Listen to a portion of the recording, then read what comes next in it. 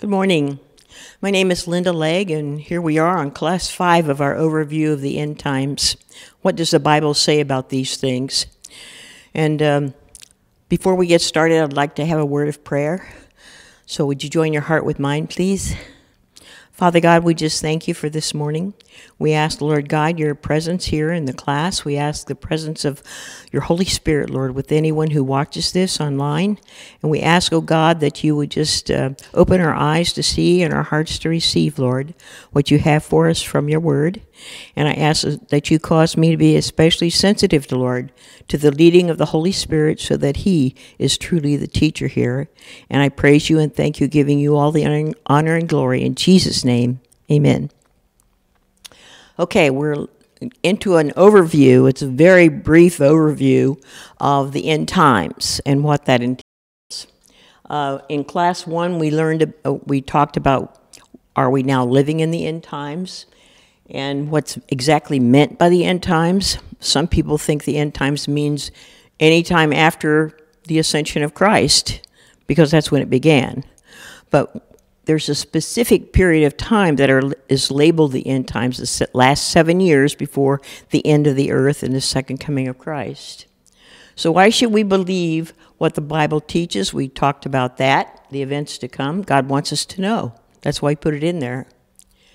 What's the next important event that must happen before the end of all times? And when will Jesus return? What's the difference between the rapture and the second coming? I covered all those things. In Class 3, we talked about the tribulation period, which is what many scholars refer to as the end times, because it's the last 7 years. The purpose of the tribulation period, and are we now in the tribulation period, and how do we know? We talked about all those things in Class 3. Also, why is the 7-year time period divided into two halves? The lesser tribulation, the greater tribulation. We got into that in Class 3. Last week in Class 4, we talked about the mark of the beast, and can we take it unknowingly? And who is the Antichrist? What do the scriptures tell us about this coming world leader who's going to lead the whole world in the global government at the time of the end or during those last 7 years? And his cohort, the false prophet, who is he? And what events distinguish this period of time? There are going to be catastrophic events on the planet Earth, according to the Bible, during this period of time. Class 5, this is the class we're going to take a look at today, and we're going to talk about, will we face the judgment of God? What's the difference between the two resurrections? The scripture speaks of two separate resurrections, and we're going to take a look at a timeline, when do those occur, and who's being resurrected at those times. And are we going to face the judgment of God? We're going to discuss that this morning.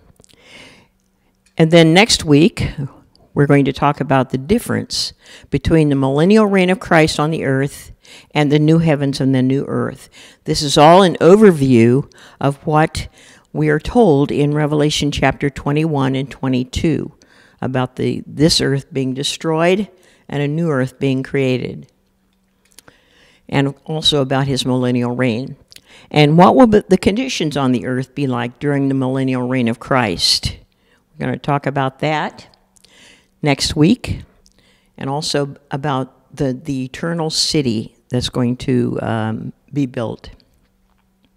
Anyway, we're on Class 5. Today we're going to talk about the judgment of God. Well, what does that mean, and when will we face it? And what's the difference between the two resurrections? So that's the focus for today. Remember, all these classes are an overview. I'm assuming that you have had some of these things before because I'm giving you a lot of meat. And anyway, it's an overview. And what will our resurrected bodies be like? What will our eternal bodies be like? We're going to talk about that in detail today. Okay. So when we face the judgment of God, what does the Bible say? Aren't Christians exempt from judgment? You know, through the blood of Christ and the blood covenant, aren't we exempt from the judgment of God? Well, let's take a look at this. There's a thing called the Bema judgment seat of Christ, and it's based on this scripture, 2 Corinthians 5:10. For we must all appear before the judgment seat of Christ, that each one may receive what is due him for the things done while in the body, whether good or bad. So this scripture tells us that we all will stand before this judgment seat of Christ. Scholars refer to this as the Bema judgment, and I'll explain that in just a minute. But notice that we're going to receive what is due us. This is mostly a judgment not for punishment, but for rewards. And we'll show you this. So what is the Bema judgment? Why is it called the judgment seat? Or the Bema seat? It's called the Bema seat or judge's stand, which was an elevated seat on which the umpire sat during the Greek games. That's where the word Bema came from. And where the winners received their crowns of laurel wreaths after the races, after the events. They all received their awards. It's like the podium at the Olympics, where the athletes stand on the podiums and receive their awards and so on. But this is the Bema judgment where Jesus himself will stand to give you the rewards that you've earned for what you've done in this life. Now, there are 7 judgments that are prophesied in the Scripture. I've written a book on that topic. It's called The 7 Judgments of God, and it's available on Amazon. But I'm only going to talk about one today. All right? The subject, these 7 judgments have different subjects, and that's why they're different judgments. First of all, we have the judgment of the believers, and there are 2 judgments referring to believers. Then we have the judgment of non-believers. That's at the Great White Throne Judgment. We will have the nation of Israel judged at the second coming of Christ, and also the Gentile nations will be judged at that time. Then we have this judging of Satan, and also the judgment of the angels. So these are the subjects of the 7 judgments. But let's focus on us, the believers. What judgments are we going to be subject to? 2 of these judgments pertain to the believers. The Bema judgment of Christ is one, and the other one is self-judgment, which is going on even now. Okay, what does that mean? This is judgment number 1, self-judgment. This is based on Scripture in 1 Corinthians 11:31. For if we would judge ourselves, we should not be judged. Okay, what does that mean? That means if I do something wrong and I realize and judge myself that, hey, this was wrong, you shouldn't have done that, then I go to the Lord and ask forgiveness, then it's not going to be judged. It's gone. God has forgiven me if I'm sincere in asking for his forgiveness. The Scripture goes on, but when we are judged, we are chastened of the Lord. Yes, he chastens us through the presence of his Holy Spirit, the conviction of our consciences, that we should not be condemned with the world. So when I ask forgiveness for something, he forgives me, and it is gone. I no longer have to be judged for it. I have judged myself, and I've asked forgiveness. Okay? If we confess our sins, he's faithful and just to forgive us our sins and to cleanse us from all unrighteousness. Okay, so if I've done something, I ask forgiveness, it's gone. He forgives us and cleanses us. He doesn't even remember it anymore. Now, Satan will try to bring this stuff back to you, to condemn you, to separate you from Christ. He will try to damage your relationship with Jesus Christ by convincing you, oh, look at what you did here and there in your life. And he will bring these things to condemn you. But don't allow that. Say, no, Satan, you can't tell me that I'm being condemned. I have no reason to think less of myself. I ask forgiveness for that. It's gone. God has forgiven me. Now, the second judgment that believers, you and I, will face is the judgment seat of Christ, which is mentioned in 2 Corinthians 5:10.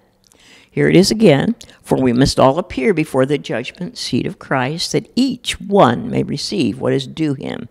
Now, that means that we're going to receive rewards. You see? That's what this judgment is all about. What is due him for the things done while in the body, whether good or bad. In Romans 14:10, we see this scripture. You then, why do you judge your brother or sister? Or why do you treat them with contempt? For we will all stand before God's judgment seat. Now, this is a reference to the judgment seat of Christ, to which the believers must stand. Now, the place of this is going to be in heaven. This is a summary of this judgment. Where does it occur? It occurs in heaven after the rapture, before the marriage supper, but after the rapture. The marriage supper of the Lamb occurs before the second coming. So this judgment occurs in heaven before the marriage supper. The judge, of course, is Jesus Christ, because it's called his judgment seat. The subject are the believers. And the works are tested by fire. Well, what does that mean? Well, we're going to look at that in just a minute. And the consequence, of course, is the awarding of crowns. Did you know that crowns are awarded to believers for what they have done during their lifetimes? There are 5 different crowns that are mentioned in Scripture. I'm going to get to that in just a second, too. So what's the criteria for this judgment? Let's talk about that. Jesus will be my judge, or our judge. Okay, in 1 Corinthians 4:4, my conscience is clear, but that does not make me innocent. It is the Lord who judges me. Therefore, judge nothing before the appointed time. This is one of the appointed times of the Lord. You know, I've shown you before that timeline, that God's timeline of the events that are going to happen in the order in which we believe they're going to happen based on their sequence in the Scriptures. And this is one of them. Okay, but it is one of the appointed times. Judge nothing before the time. Wait until the Lord comes. He will bring to light what is hidden in darkness and will expose the motives of the heart. At that time, each will receive their praise from God. Now, when it says, until the Lord comes, this is a reference again to the rapture. When the Lord comes for his bride and takes us to heaven, then we will be judged and we will be rewarded. And he will judge us, look at this, according to the motives of our hearts. So, I've used this example many times. If I donate money to the church and ask that a wing be built on the church, and then ask that my name be put on that wing, I have my reward. Because my motive there is not to help the kingdom of God or to assist the church. My motive is to glorify myself. You see? So God will look at the motives of your heart when you have done things during your life, and then he will reward you accordingly. In 1 Corinthians 3:11, for no one can lay any foundation other than the one already laid, which is Jesus Christ. All the things that we do must be based on our faith in Christ. If anyone builds on this foundation using gold, silver, costly stones, wood, hay, or straw, their work will be shown for what it is, because the day will bring it to light. It will be revealed with fire, and the fire will test the quality of each person's work. And that fire is the introspection of the Lord Jesus into your heart. If what has been built survives, the builder will receive a reward. But if it's burned up, the builder will suffer loss, but yet will be saved. Now notice that our salvation is not in question here. No matter what you've done in your life, as long as you have accepted Christ as your Savior, and you've been born again, that your spirit has been changed, you're saved. No matter what you do afterward. Okay? But look at this. The builder will suffer loss, but yet will be saved. And this is a promise that this is not for our salvation, whether or not we get to go to be with the Lord in heaven, but rather it's for rewards or crowns, which you'll see in just a second. If it's burned up, the builder will suffer loss, yet will be saved, even though only as one escaping through the flames. So the consequences of this judgment. This is a chart from Clarence Larkin, one of my favorite guys, favorite scholars. This is way back in the beginning of the 20th century, actually 1917, in his book called the Dispensations of God. And this is a chart that's available online for free if you download Clarence Larkin's stuff for free. Okay, and this shows the 5 crowns that are going to be given, and it has the scriptural references to them. And this is a handout this is a slide on the handout that you can receive for this class. It's a full-page slide that you can print out if you just designate the slide number and hit print slide. But let's take a look at these 5 crowns that are mentioned. Okay, there are 5 crowns mentioned in the New Testament. The crown of righteousness, the crown of rejoicing, the crown of glory, the crown of life, and the incorruptible crown. So let's look at some of the scriptures that refer to these. The crowns that are given are 2 Timothy 4:7-8, the crown of righteousness. Now these are references to these different crowns. 1 Thessalonians 2:19 and Philippians 4:1, the crown of rejoicing. This is on your handout so that you can look these up. I'm not going to take the time to dig into each one because it would take too long. In 1 Peter 5:4, the crown of glory, which is the elder's crown, those who serve as elders in the church or leaders in the church. And in James 1:12, we have the crown of life, which is referred to also in Revelation 2:10, and then the incorruptible crown in 1 Corinthians 9:25. So there are 5 crowns that are mentioned that are going to be given to Christians, to believers, according to what they've done in their lifetimes. So when will this judgment happen? This is based on the sequence of events in the Revelation, okay? The letters to the 7 churches are the first 3 chapters. That tells us that those letters are addressed to the church on the earth. After chapter 3, the church is not mentioned any longer, because at the beginning of chapter 4, John is caught up to heaven. And many look at that as symbolizing the time when the church will be taken up to heaven. Chapters 4 and 5 talk about what John sees when he gets there. Then, of course, chapters 6 through 18, the majority of the book of Revelation deals with the events on the earth during the time of the 7-year period of tribulation. That horrible time when the wrath of God is going to be poured out on the unbelievers on the earth. Now, will there be believers on the earth at the time? Yes. 144,000 witnesses are going to be sent out according to the scriptures. These are Jewish witnesses, but they go out to witness of Jesus Christ, the Messiah. And many people will be saved during that period of time. And some will survive the tribulation period to enter into the millennium. And I'll get into the groups of people who are going to be here on the earth during the millennial reign next week or next class. The marriage supper of the Lamb then is described, so we know that that happens after the tribulation period, but before the second coming. Immediately after the marriage supper is described in chapter 19, we have the scriptures that describe the second coming of Christ. And at the second coming, he actually touches down, and he's going to do that on Mount Olivet, the same place where the Shekinah glory cloud left, where Jesus left, and where Jesus will return, the Mount of Olives, or Mount Olivet, just east of the temple in Jerusalem. Now, when will this judgment occur? There is in store for me the crown of righteousness, which the Lord, the righteous judge, will award to me on that day. Again, a reference to the coming of the Lord for his church, and not only to me, but also to all who have longed for his appearing. In Revelation 22:12, behold, I am coming soon.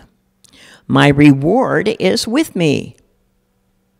So, and I will give to everyone according to what he has done. Again, this is a reference to the time of the Bema judgment seat of Christ, not the other judgments. So when will this occur? in Luke 14:13, but when you give a banquet, invite the poor, the crippled, the lame, and the blind, and you will be blessed. Although they cannot repay you, you will be repaid at the resurrection of the righteous. Okay, now this is an important phrase here, the resurrection of the righteous, because there are two different resurrections that are talked about in the Scripture. This is one of them, the resurrection of the righteous. The other one is the resurrection of those who are not righteous. So the Bema judgment seat, it happens at the resurrection of the righteous, which is when the rapture occurs. People are raised from the dead, and it happens in heaven. Now, this is God's appointed timeline. I've shown you this many times before, but this is a timeline. Right now, we're in the church age. Okay, the next event, according to my beliefs, is the rapture of the church, when the church is going to be taken off this planet and taken to heaven. Then we're going to have 7 years of tribulation. That's the last 7 years of the planet Earth. Okay? Then after the 7 years of the tribulation, we have the second coming and the millennial reign of Christ. There will be great changes on the earth before the second coming. Now, when I said that the 7-year tribulation is the last years of the earth, technically the earth continues for another 1,000 years after that in the millennial reign, but it's going to be a very different place. I'm going to talk about the conditions that Scripture teaches us about the millennial reign next week. But here we have the second coming, of course, then the Battle of Armageddon, where the armies of the Antichrist are defeated, all right? And the nations are judged, Israel is judged, and then we have the millennial reign. Now, this extends for 1,000 years past the second coming. Jesus has promised that he's going to set up his kingdom on the earth again, okay? We're told there are 8 times as many prophecies of his second coming and his millennial reign as there are of his first coming. And all the Christian churches, no matter whether they're Baptist or Episcopalian, whatever, doesn't make any difference. They all agree that Jesus is going to return. They all agree on that. And of course, at the end of the millennium, then we have the Great White Throne Judgment, and then we have the earth destroyed. This thing that we're standing on is going to be destroyed by fire, and a new heaven and a new earth are going to be made in its place. And we will be living there in the new city, which I'll get to next week. Okay, the Bema judgment then occurs after the rapture, but before the second coming. And it happens in heaven. Scripture speaks of 2 resurrections. Now let's get into the difference between the 2 resurrections. What's the difference between these two, and when do they occur? Now, this is based on Daniel 12:1, Revelation 20:4-6. Okay, and we're going to look at those scriptures. Now, this is the angel Gabriel's words to Daniel. This is really important. You know, the angel Gabriel himself, the same angel, the messenger angel that was sent to Mary to give the annunciation of the birth of Christ, the very same angel appeared to Daniel in chapter 9 of the book of Daniel, and he gave him a prophecy that extends from the time of the decree to rebuild the city until the second coming. It covers that much time. And anyway, but these are very important words if Gabriel spoke them to Daniel. At that time, Michael, the great prince who protects your people, will arise. Notice that Michael's making a distinction here between the people who are Gentiles and Daniel's people. Extremely important to see that. There will be a time of distress such as not happened from the beginning of nations until then, but at that time your people, whose people? Daniel's. Who are they? The Jews, Israel. But your people, everyone whose name is found written in the book, will be delivered. That's the purpose for those 144,000 Jewish witnesses during the time of the tribulation. They are going to witness to the nation of Israel, and many people are going to turn to accept Jesus as their Messiah at that time. there's a great multitude who are saved out of that. We see that in Revelation chapter 20. We're going to read that in a minute. Daniel 12:2. Multitudes who sleep in the dust of the earth, those are obviously people who are dead, will awake, some to everlasting life, others to shame and everlasting contempt. Now this makes a distinction between two groups, and that explains how there are two resurrections. The resurrection of the righteous, the ones who have accepted Christ, and then the resurrection of those who have rejected him. So the two resurrections of the saved and of the unsaved, of the righteous and of the unrighteous. So let's take a look at these two resurrections and discuss them. Who's being resurrected? When does it happen? So on. This resurrection of the saved actually happens in 3 phases. 3 phases. How do you get that? Well, because the scriptures describe people being raised from the dead at 3 different times. I'll show you those scriptures. There are 3 phases in Scripture in which the resurrection of the righteous is mentioned. All right? So the resurrection of the saved happens in 3 different phases. First, at the resurrection of Christ, with the Old Testament's righteous.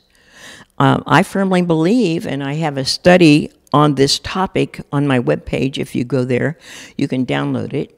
It's when Jesus, during the time of his death, the 3 days that he was dead, went into hell and preached to the captives there and led them free, you know. And these are the Old Testament saints. That explains how Noah and Moses and all those Old Testament guys, Abraham, Isaac, Jacob, they will all be at the marriage supper of the Lamb because they have accepted Christ as Savior. So at the resurrection of Christ with the Old Testament righteous, this is referred to in Matthew 27. We're going to read that in a minute.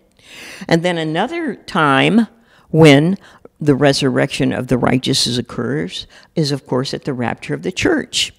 1 Thessalonians 4:16. Okay? And then the third time that a resurrection of the righteous occurs is after the tribulation, but before the millennial reign, when the tribulation martyrs are raised. And we're going to read that. That's in Revelation 20, 4-6. So let's take a look at some of these scriptures. First of all, the one that happened, the first phase of the resurrection of the righteous that happened when Christ rose from the dead. And when Jesus had cried out again in a loud voice, he gave up his spirit. At that moment, the curtain of the temple was torn in two from top to bottom. Of course, we know that signifies that now man has access to God, and he doesn't have to go through the priesthood any longer. You can have a personal relationship with the Creator of the universe because of the sacrifice of Jesus Christ. At that moment, the curtain of the temple was torn in two from the top to the bottom. The earth shook, and the rocks split. And the tombs broke open. The bodies of many holy people who had died were raised to life. They came out of the tombs after Jesus' resurrection. So this happened after Jesus rose on the 3rd day and went into the holy city and appeared to many people. So these couple of things. First of all, these people were recognized by the people they left behind, their loved ones, and they came out of the tombs after Jesus was raised from the dead. See, there was a tremendous upheaval in the world of the spirit realm when Jesus was crucified and raised. And it's reflected by the events here we see in nature where the sky was darkened and then there was an earthquake and the rocks split. All those things are indications of events that are happening in the realm of the spirit. And I believe that the place of the dead actually changed at this point in time. Those who had been Old Testament saints, you know, Abraham, Isaac, Jacob, all those guys were in the bosom of Abraham, according to Luke 16. And that changed to paradise. On the cross, Jesus told the guy right beside him, on this day you will be with me in paradise. First time that was ever mentioned in Scripture. The word paradise does not occur in the Scripture until Jesus uttered it on the cross to this sinner. Okay, but here we see that they're going to be raised to life, and they came out of the tombs after Jesus' resurrection. So that was phase 1. Now, phase 2, what Scripture supports that? At the rapture of the church, of course, with born-again believers. This is in 1 Thessalonians. 1 Thessalonians 4:15, according to the Lord's word, we tell you that we who are still alive, who are left until the coming of the Lord, will certainly not precede those who have fallen asleep. For the Lord himself will come down from heaven with a loud command, with the voice of the archangel, and with the trumpet call of God, and the dead in Christ will rise first. How do we know these are believers? Because they're in Christ. And this is the second phase of the first resurrection, when righteous people are again, it's recorded that they're raised from the dead. Okay? Now, so we have 3 phases of this first resurrection. Now, let's talk about phase 3 at the second coming. After the tribulation, when the tribulation martyrs are raised, we also see a resurrection of the righteous. These are the martyrs that died during the time of the tribulation, and they refused the mark of the beast, and therefore they were killed or decapitated, and then they're raised. All right? So here we are. This is the timeline again. If you'll notice, we have the church age, phase 1. This happened, the first phase, of course, was at the resurrection of Christ. Phase 2 is going to be the rapture of the church. And phase 3 will occur at the end of the 7-year tribulation period, when those martyrs will be raised. Okay? So all of these together are resurrections of righteous people. Therefore, they all belong to the first resurrection, the resurrection of the righteous. This is the resurrection of the tribulation martyrs. I saw thrones on which were seated those who had been given authority to judge, and I saw the souls of those who had been beheaded because of their testimony about Jesus and because of the word of God. They had not worshipped the beast or its image, and had not received its mark on their foreheads. So this marks them as people who have survived or gotten through the tribulation by martyring their lives. They did not take the mark of the beast and didn't worship its image. They came to life and reigned with Christ 1,000 years. So these guys are going to be raised. They'll be given their resurrected bodies, which I'm going to talk about later. And they will reign with Christ during the millennial reign of Christ, the 1,000-year period. So this is the resurrection of the tribulation martyrs. Now, some people take this to mean that's when the church is raised. But that's not so. Notice that these are the people who have been on the earth during the time of the tribulation. And they have taken the mark of have refused the mark of the beast. In Revelation 25, the rest of the dead did not come to life until the 1,000 years were ended.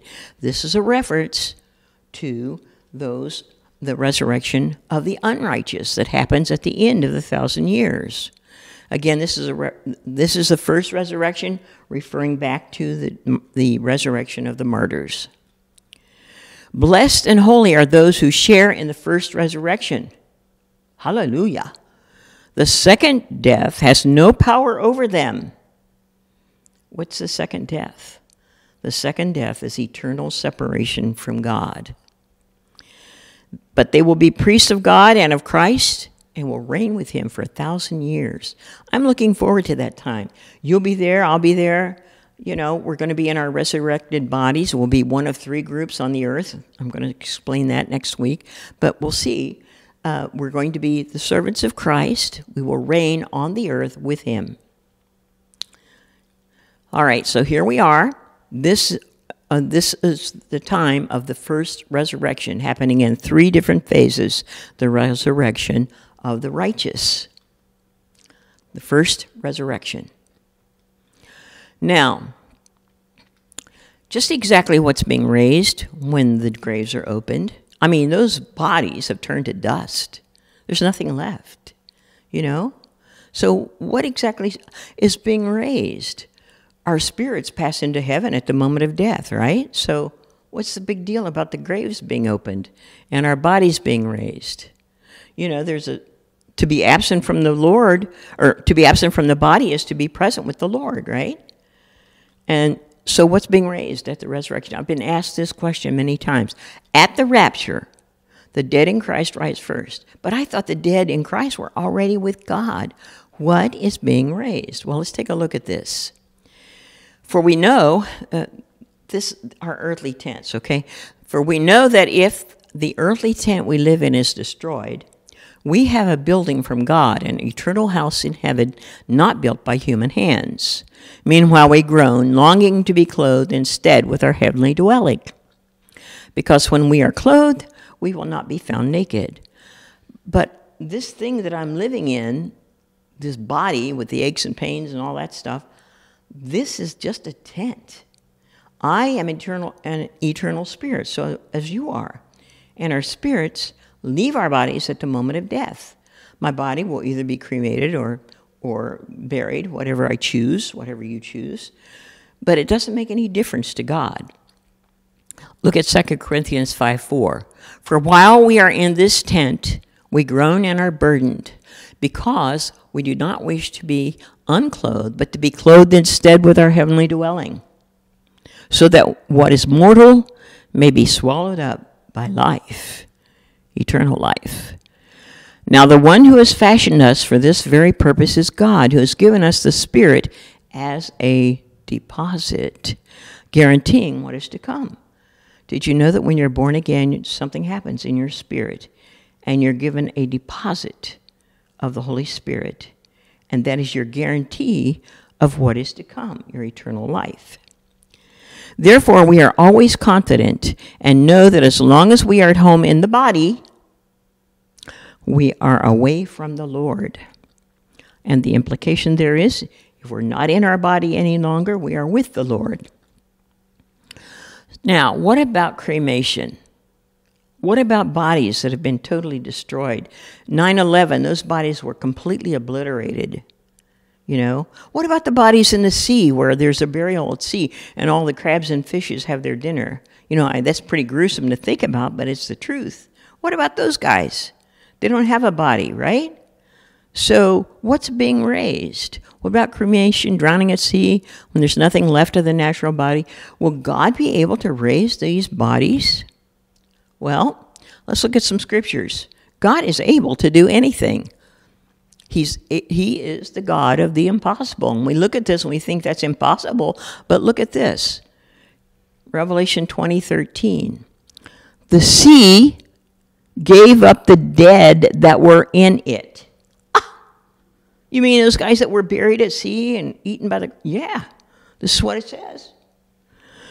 And death and Hades gave up the dead that were in them, and each person was judged according to what they had done.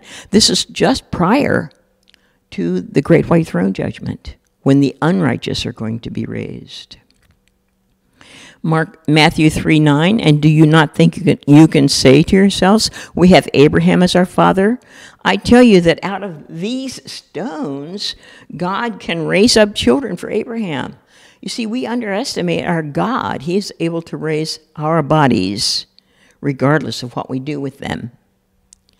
Matthew 10:30, and even the very hairs of your head are numbered. Do you know that God knows the number of hairs on your head? It's incredible. Even your most beloved doesn't know that. All right? And in Isaiah 49:16, he says, see, I have engraved you on the palms of my hands. Your walls are ever before me.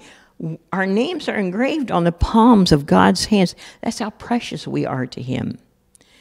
And so he's not going to let anything separate us from him, including cremation, destruction of the body, whatever.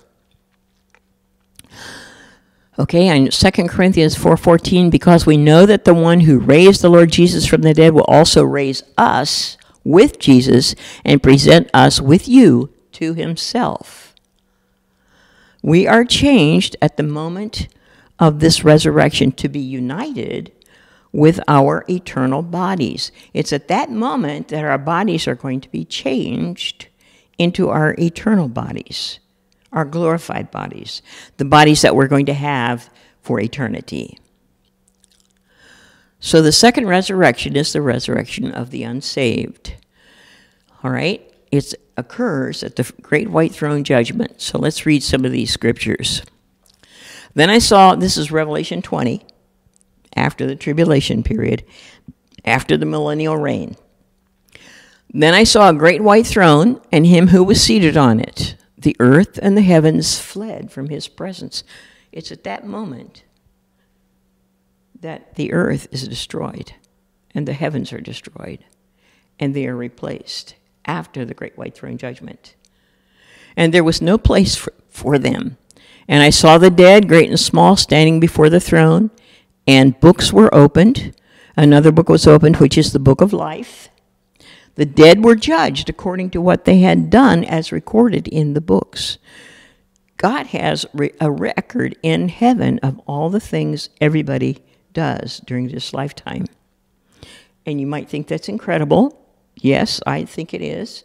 However, remember that God is the God of the impossible. This is an artist's illustration of the great white throne judgment, where these people who have rejected Christ and are at the resurrection of the unrighteous or the unsaved are going to have their lives reviewed by the Lord Jesus Christ. The sea gave up the dead that were in it, and death and Hades gave up the dead that were in them, and each person was judged according to what they had done. And then death and Hades were thrown into the lake of fire.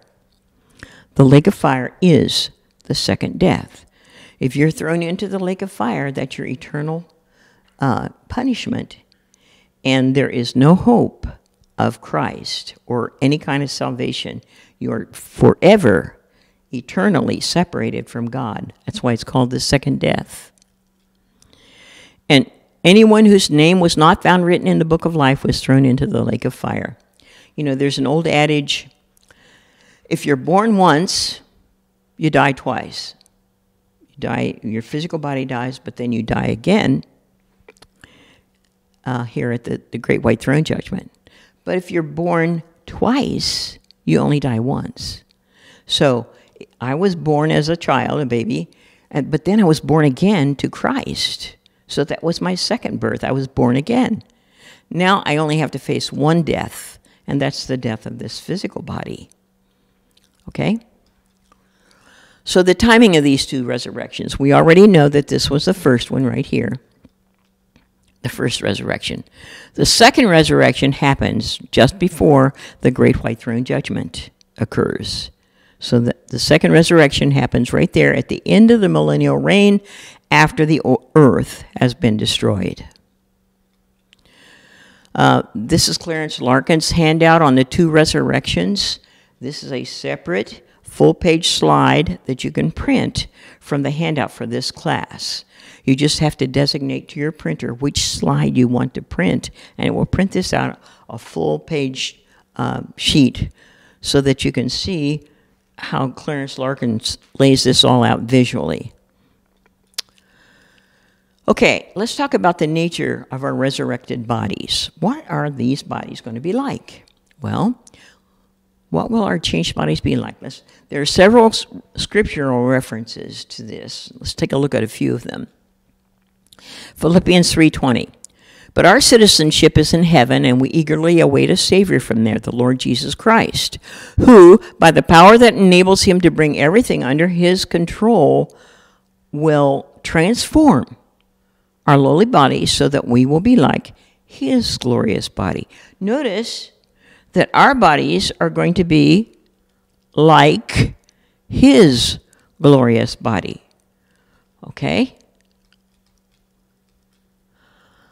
But Christ has indeed been raised from the dead, the first fruits of those who have fallen asleep. He was the first one raised from the dead, to be followed by the rest of us. For since death came through a man, the resurrection of the dead also comes also through a man. For as in Adam all die, so in Christ shall all be made alive. But someone will ask, and here's the question that we're asking: how are the dead raised, and what kind of body will they come? How foolish! What you sow does not come to life unless it dies. When you sow, you do not plant the body that will be, but just a seed. Perhaps of wheat or something else. You know, if you take a look at a wheat seed, it doesn't look anything like a full-grown wheat plant. But you plant that, and it becomes something else. But God gives it a body as he has determined, and to each kind of seed he gives its own body. Not all flesh is the same. People have one kind of flesh, animals another, birds have another, and fish another. There are also heavenly bodies, and there are earthly bodies, but the splendor of the heavenly bodies is one kind, and the splendor of the earthly bodies is another. The sun has one kind of splendor, the moon another, and the stars another, and the star differs from the star in splendor or brightness. So will it be with the resurrection of the dead. The body that is sown is perishable. Yep, this body is perishable. It can die. But it is raised imperishable. That's eternal.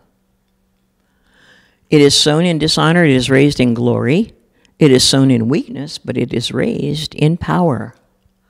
It is sown a natural body, it is raised a spiritual body. If there is a natural body, there is also a spiritual body. So it is written, the first man, Adam, became a living being. When God breathed into Adam his spirit, he became a living being.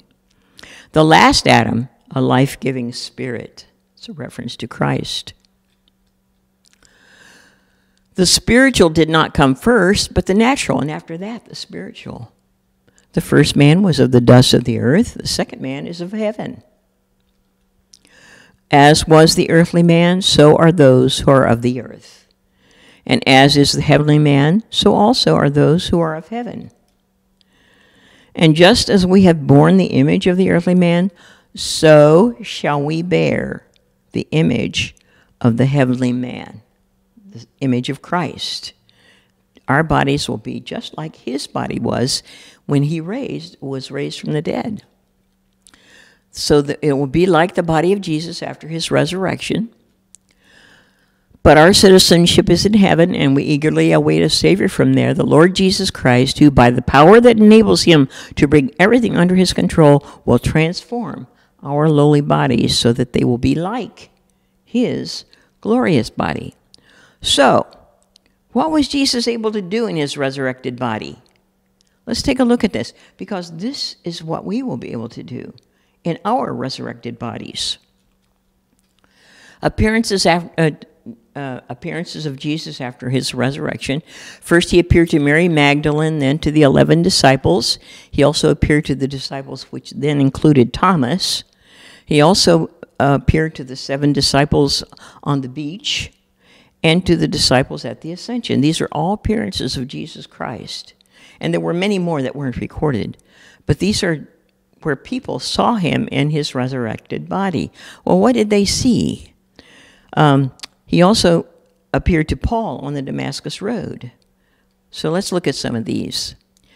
When Jesus rose early on the first day of the week, he appeared first to Mary Magdalene, out of whom he had driven 7 demons. Okay, so he appeared to Mary Magdalene first.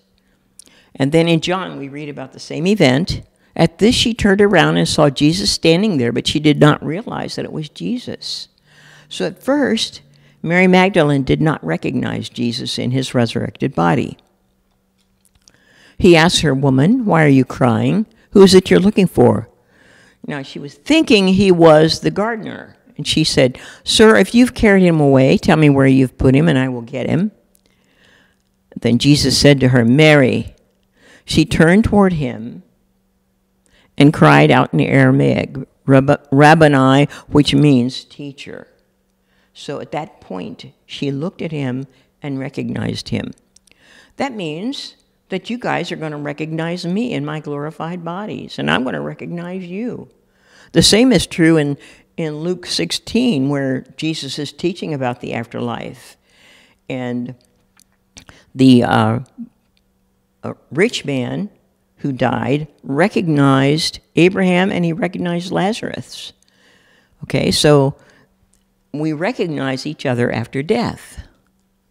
He appeared also to the 11 disciples. Later, Jesus appeared to the 11 as they were eating, and he rebuked them for their lack of faith and their stubborn refusal to believe those who had seen him after he had risen. Notice that he knows the thoughts of their hearts here. He can discern what they're thinking inside. And I think that we will be able to do the same in our resurrected bodies, our glorified bodies. Here he appears to the disciples where Thomas is also included. A week later, his disciples were in the house again, and Thomas was with them. Though the doors were locked, notice this, Jesus came and stood among them and said, "Peace be with you." He passed into the room even though the doors were locked. And I think that is an indication that in our glorified bodies, we'll be able to think where we want to go and be there in just a split moment. Okay? If I want to go to Paris, I think about it, and that's where I'll be. I think that's a power that we will have on the resurrected, or on the millennial reign of Christ. Okay. Then he said to Thomas, "Put your finger here, see my hands, reach out your hand and put it into my side. Stop doubting and believe." Notice that Jesus' resurrected body still had the wounds. Well, does that mean if I've only got one leg, does that mean I'll only have one leg in my resurrected body? I'm not sure about that. I think that Jesus retained his wounds as a testimony to what he had done. Whether or not we will have our physical ailments, the visible ones, with our resurrected bodies is doubtful, because we will be in an eternal body and full of joy. Afterward, Jesus appeared again to his disciples by the Sea of Galilee, and it happened this way, and we go on with the story. Simon Peter, Thomas, Nathanael from Canaan in Galilee, the sons of Zebedee, and 2 other disciples were together. There are 7 of them. "I'm going out to fish," Simon Peter told them, and they said, "We'll go with you." Now remember, Simon Peter is the guy who had denied Christ, and at this point in his life, he was probably feeling way down. All right? But so he's going to turn back to what he knows, and that is fishing. "We'll go with you." So they went out and got into the boat, but that night they caught nothing. Early in the morning, Jesus stood on the shore, but the disciples did not realize that it was Jesus. He called out to them, "Friends, have you any fish?" "No," they answered. Now, Jesus is calling. He's talking. They understand what he says. So we will be able to speak to those who are in earthly bodies during the millennial reign. And they'll be able to hear us. John 21:6, he said, "Throw your net on the right side of the boat and you will find some." And when they did, they were unable to haul the net in because of the large number of fish. Then the disciple whom Jesus loved said to Peter, "It is our Lord. It is the Lord."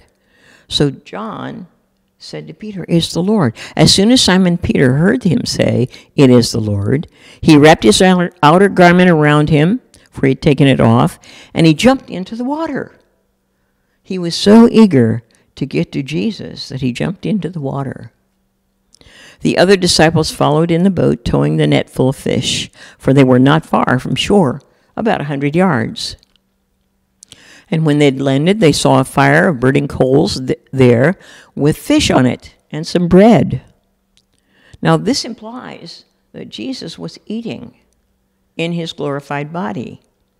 And that would make sense because we're going to eat at the marriage supper of the Lamb. Jesus said to them, "Bring some of the fish you've just caught." So Simon Peter climbed back into the boat and dragged the net ashore. It was full of large fish, but even with so many, the net was not torn. Jesus said to them, "Come and have breakfast." None of the disciples dared ask him, "Who are you?" because they knew it was the Lord. Jesus came, took the bread, and gave it to them, and did the same with the fish.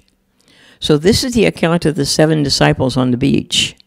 This was now the 3rd time that Jesus appeared to his disciples after he was raised from the dead. In Acts 1:6, we see the disciples seeing Jesus just before he ascended. Then they gathered around him and asked him, "Lord, are you at this time going to restore the kingdom to Israel?" You know, that's the last question that these disciples asked Jesus before he ascended, is, when is your kingdom going to come? When are you going to restore the kingdom to Israel? He said to them, "It is not for you to know the times or dates the Father has set by his own authority. But you will receive power when the Holy Spirit comes on you, and you will be my witnesses in Jerusalem and in all Judea and Samaria and to the ends of the earth." Now, this is the last thing that Jesus said to them. After he said this, he was taken up before their very eyes, and a cloud hid him from their sight. Do you know that this happened on Mount Olivet? That's exactly the same place where Jesus is going to return. He also appeared to Paul on the Damascus Road in Acts 16:13-18. About noon, King Agrippa, as I was on the road, I saw a light from heaven, brighter than the sun, blazing around me and my companions. So Paul is telling King Agrippa about his experience on the Damascus Road. We all fell to the ground. Doesn't say anything here about horses, by the way.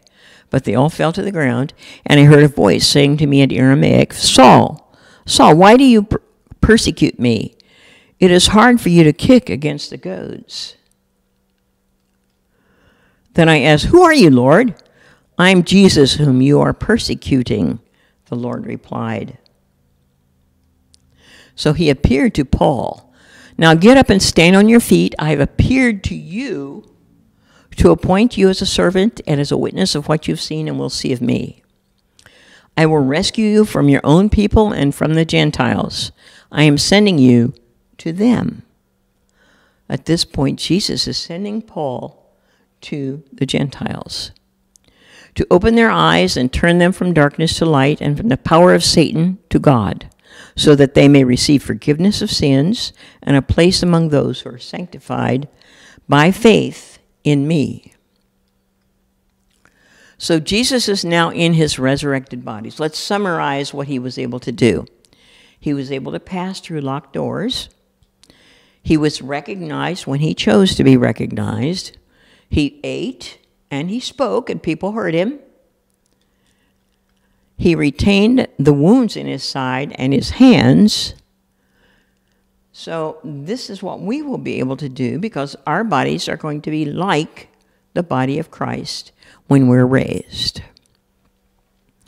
Now, during the millennial reign, 3 groups of the people are going to inhabit the earth.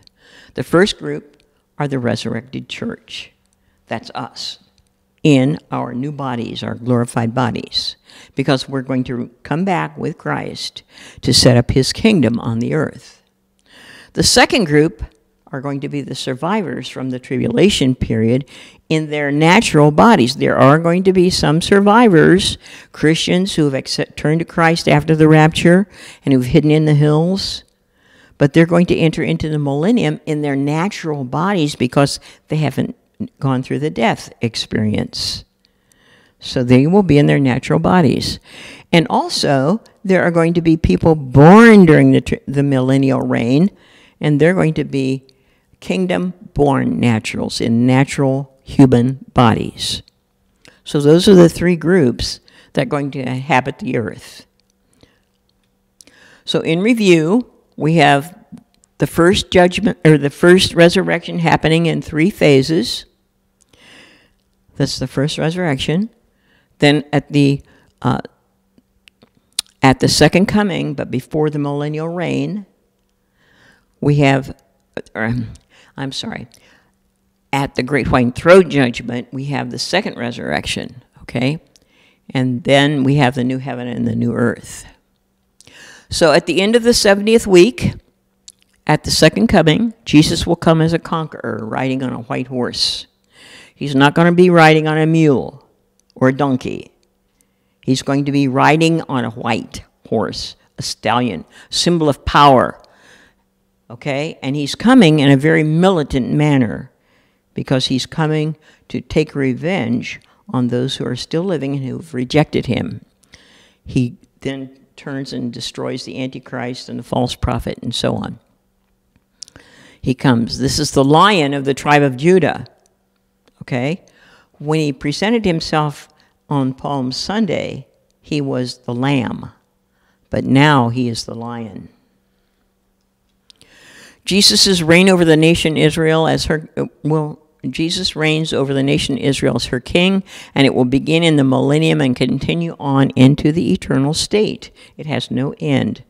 We will be there because we will reign with him. We're told that many places in the scripture, and his kingdom will never end. Any questions? Quiet class. Okay, the next class we're going to talk about the differences between the millennium and the new heaven and new earth, and what will the conditions on the earth be like during those periods of time. What's the difference? Okay, there's a big difference between the two. So that'll be the next class. So would you bow your head with mine, please? Let's go to the Lord. Father God, we just thank you for this time. We ask your blessing on what has been taught. We ask that you would just open eyes and hearts to receive, Lord, whatever you want the people to receive from this time together. And we ask, God, that you would just continue to give us an ever-increasing hunger to dig into your word, Lord, and to learn of the things that you've told us are going to come to pass. And we praise you and we thank you, Lord, giving you all the honor and glory. In Jesus' name, amen.